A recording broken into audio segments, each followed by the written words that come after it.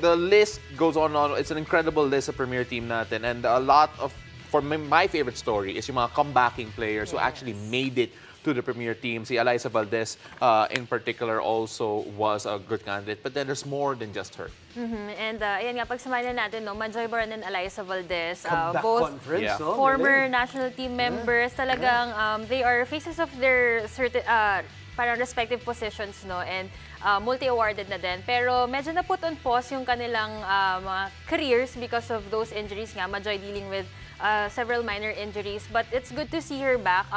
Previously, gradual pa yung mga pagpasok sa kanya, especially because their middles were Chang and Ivy, diba? So, ngayon talagang na-embrace niya yung starter role and she just took the opportunity to perform her best. And for Eliza naman, syempre, everyone's really happy na ganun din yung nangyari. Elims medyo gradual pa. Nung naput sila sa test as a team, doon ulit siya nag-reintroduce ng sarili niya as the Phenom, as the clutch queen. So, much deserved also. Sama na natin dyan si Sed Domingo. Obviously, finals MVP of last Invitational.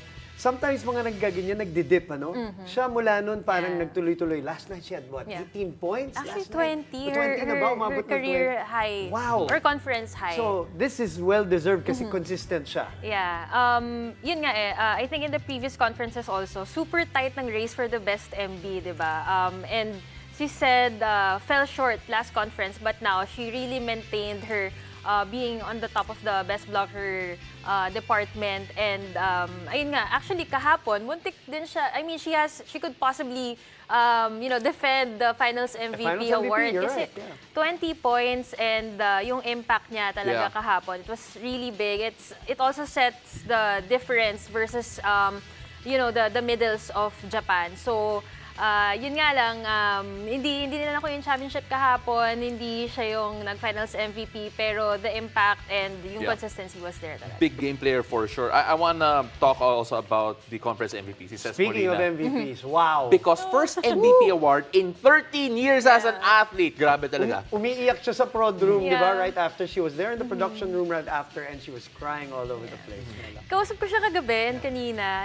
I'm also very emotional for her. Kasi sabi ko nga sa kanya, alam mo, bossing, before pa kasi we were teammates for 3 years, sabi ko, before pa MVP ka na for me, ganyan. That's what people are saying. Yeah, she knows it kasi she's really the go-to player in all the teams na laruan niya. But I guess it's just a matter of time. She also dealt with a couple of injuries the previous year. But I say this every time I get to cover her. Sabi ko, a healthy Ces Molina is always a dangerous kung anumang team nilalaruan niya. And this time it's for Signal. So, much deserved. We talked about the champions. We talked about the silver medalists. Let's show some love to the Signal HD Spikers who, back in the Invitational were third place again. Great game yesterday too. Parang pinakita nila they deserve that bronze. Definitely well-prepared sila this conference. Actually, they could have made it to the finals, no? Pero, syempre, it's a different conversation. Talagang kinapos lang din sila noon. Pero, the materials of Coach Shaq, sobrang healthy ng lahat.